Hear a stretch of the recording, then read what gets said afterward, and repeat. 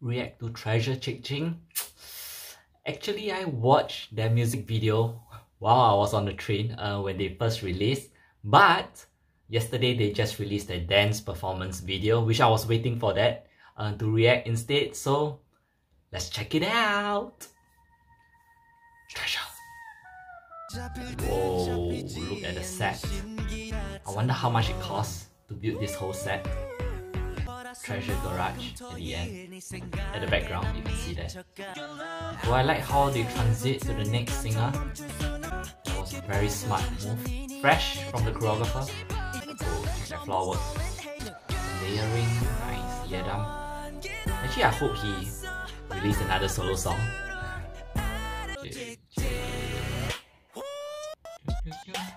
Oh, I like the rhythm change. That was a very smart musicality. Naruto, yeah, a nice group. One thing good about having a lot of members in the group is that you can have a lot of subgroups to play around with your formation. So there are moments that you can fill up the whole stage, there are moments that you can split it into different groups to focus on the different singers. I mean, you can see the teamwork for this whole performance. It's not easy actually to perform, to sing, to rap, and to dance at the same time. Although this is just a performance video, but when you watch their live performance, they are actually performing live, it's not lip sync. So they got my 100% respect for that. It's not easy at all. I love their energy each time they transit to the song. Can you imagine if you got to perform this in a concert?